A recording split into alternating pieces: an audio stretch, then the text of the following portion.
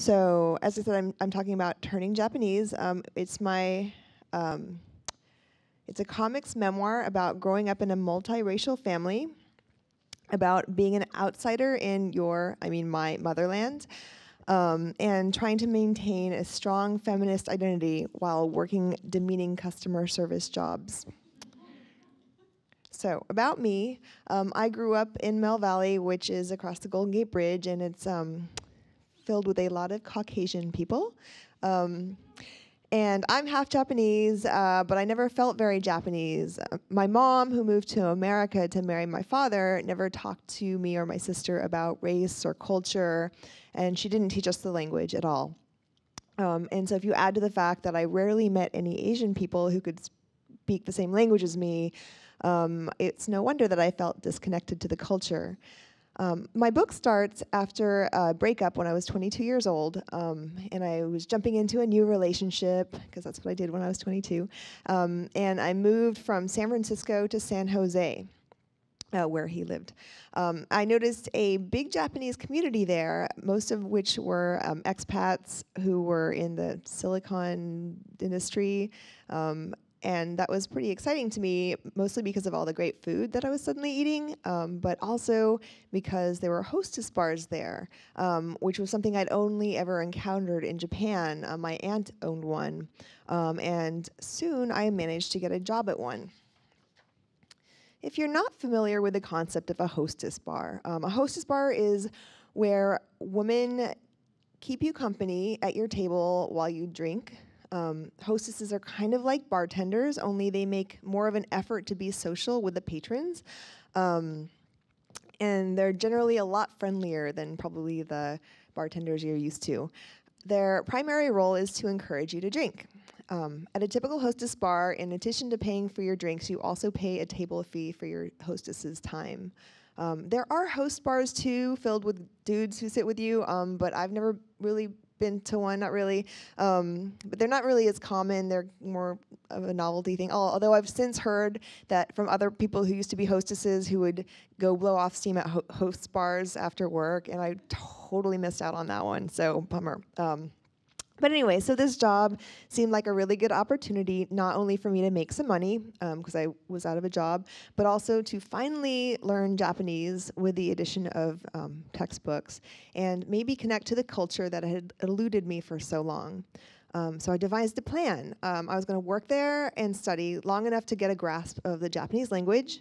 I would get fluent enough to travel to Japan without my mom, who always seemed to translate when she was translating for me for her parents. She'd kind of edit and I'd censor. I think I was very and so for the first time in my life, I would talk to my grandparents and aunt and uncle in their language, and we'd get to know each other and love each other and accept each other for who we were, and that was the plan. Didn't go exactly how I thought it would, but I don't want to spoil anything. So the book is about that journey, and this reading, the first reading, which I'm only going to read part of, is going to focus on the first bar I worked at. So the book is kind of it's about hostess bars, but it's also about weird cultural divides and generation gaps. But the bar. So the Yamamoto was actually a restaurant and a bar. The bar was connected to the restaurant, but you could only get there if you knew to pass through the mysterious velvet curtains on the way to the restroom. It was a totally illegal operation. On a typical day, 6 or so hostesses came in at 8 o'clock. We sat together in the waiting room, which is also used as a karaoke booth for large parties. We gossiped. We put our makeup on, we watched karaoke videos, and mouthed along to the words until customers started filtering in.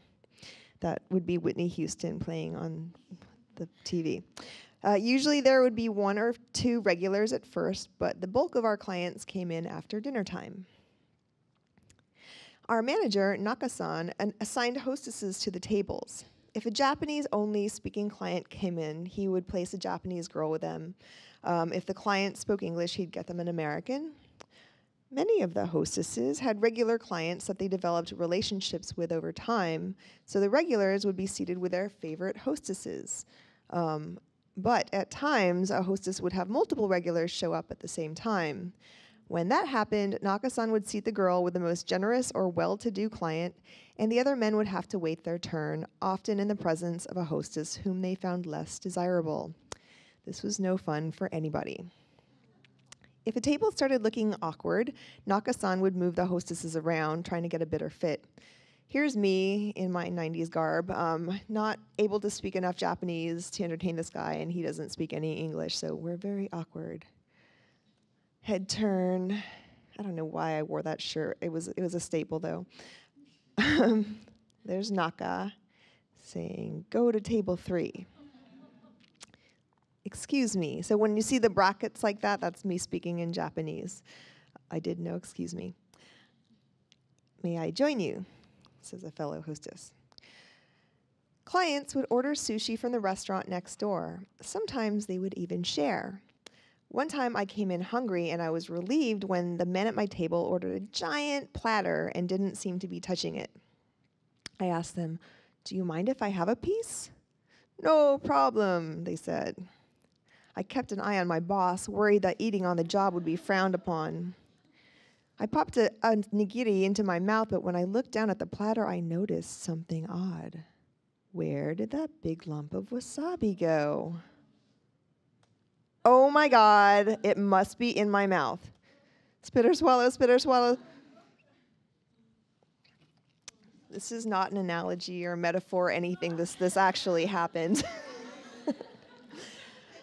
Within moments, I had what can only be described as an adrenaline rush.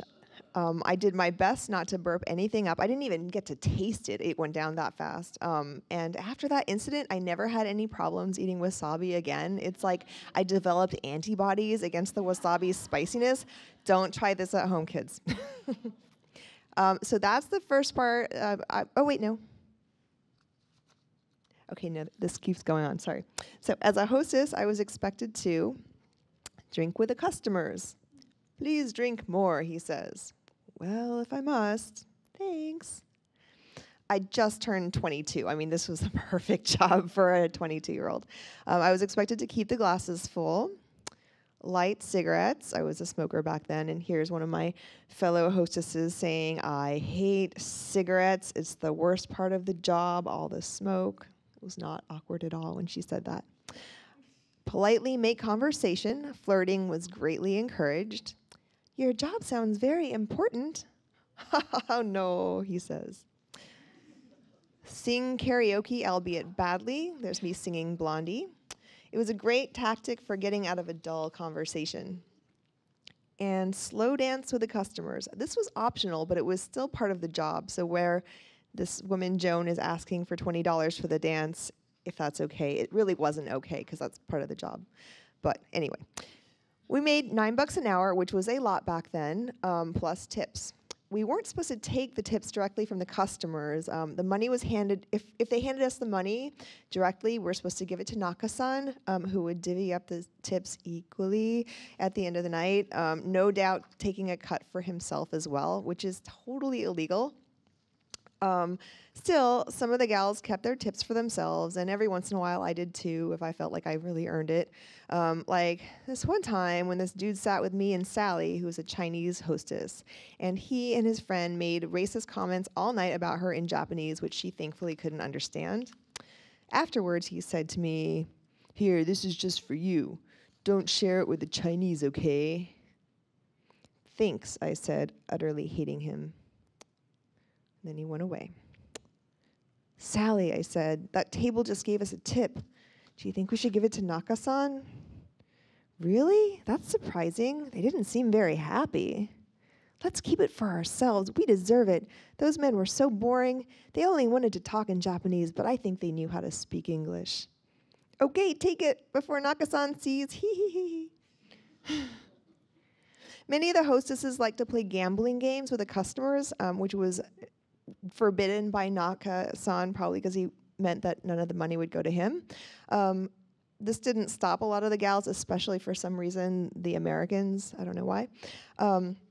I usually didn't play the games. I needed the money very much, but what I really wanted was to learn Japanese and not risk losing my, oh, there are cookies down here, sorry. not risk losing my job. But every so often, a customer would insist. I mean, they love these games, and the customer's always right.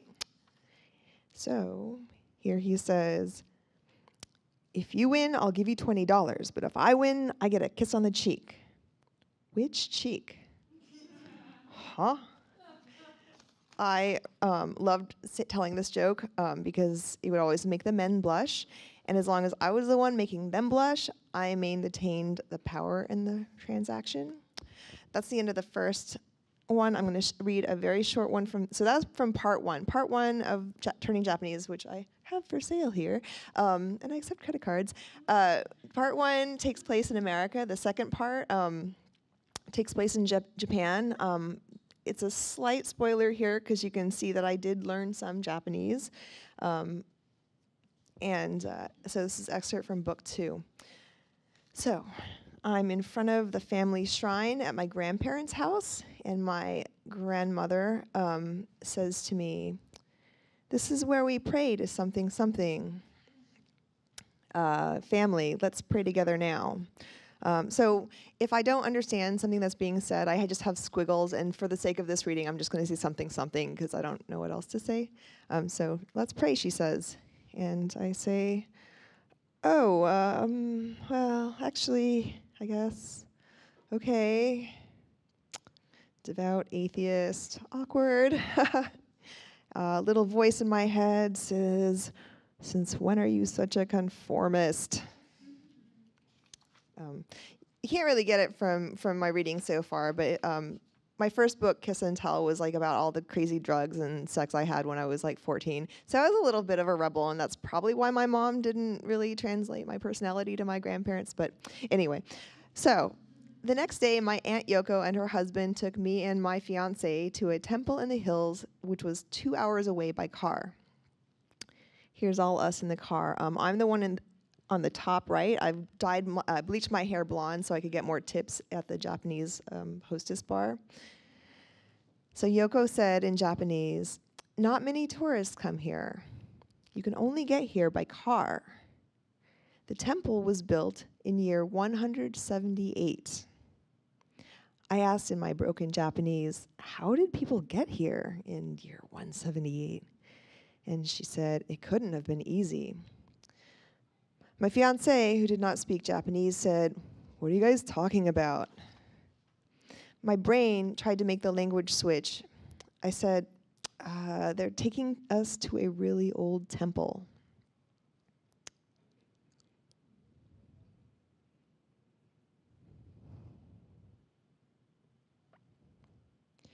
When we entered a room full of incense and praying people, a peculiar feeling overwhelmed me.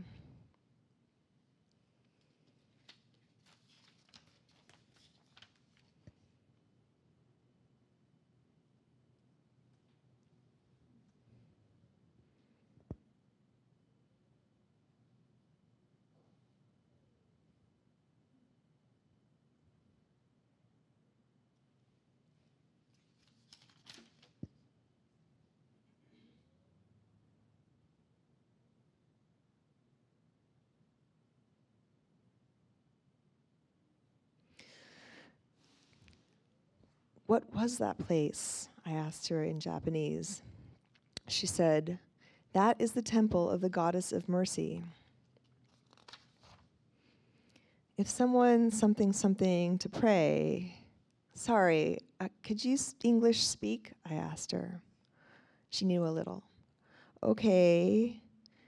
If loved one is dying, like sick baby, a mother come here to pray. Wow. I imagine the journey to get here in a time before trains or cars. Year 178. It could take days or weeks to get here. Your loved one might be gone before you even got to the temple to pray. How many prayers had there been? I felt so many of them all at once. Although I've never been convinced of the existence of gods, I began to reconsider the power of prayer. I am made up of energy. Everything I do expels energy, and the more effort I put into something, the more energy I would then expel. A desperate prayer would expel energy. So where would the energy go? Into space? Into the walls? When people feel ghosts, are they really feeling energy? Can energy get trapped in enclosed spaces? When I walked into that room, was it energy I was feeling? Where will my energy go when my body dies? Back at my grandparents' house, my Abachan said, "Welcome back. Shall we pray together?" Okay.